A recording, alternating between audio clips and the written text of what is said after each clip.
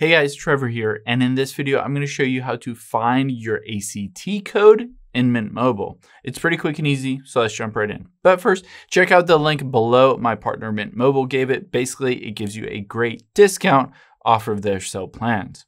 Now, the first thing that you're going to want to do is if you have that basically eSIM or a physical SIM card, you're going to check different places. So if you have a physical SIM card and you need that ACT code, this is an example of what it looks like. So it says basically, here's the SIM card. Right here is where you would pop out and put it physically into your phone. And then you can see right on the card is the ACT code right there, and you can just read that and enter that in.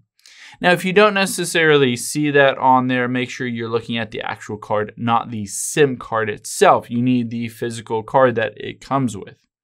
Now, the other thing that you can do is if you basically have an eSIM, you're going to want to open up your email and check your email to see if basically there's an activate eSIM button on there that will automatically bring you into the app and enter in that code. Now I'm going to open up the app here, and if both of those don't work, you have another option. Just download and install the Mint Mobile app, and then you're going to log into your account. Once you're in here, you can always just tap on account at the bottom right.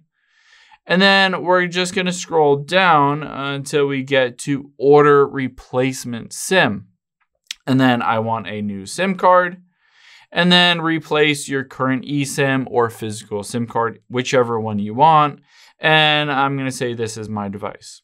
Now you can see it is completely free. It says we'll give you 2 eSIMs for free every 12 months. So basically, if you can't activate that one, you can't find that ACT code, you can always just order a replacement one, either a physical SIM card or an eSIM, and they'll send it over to you for free. And then you can get your plan up and running and using it normally.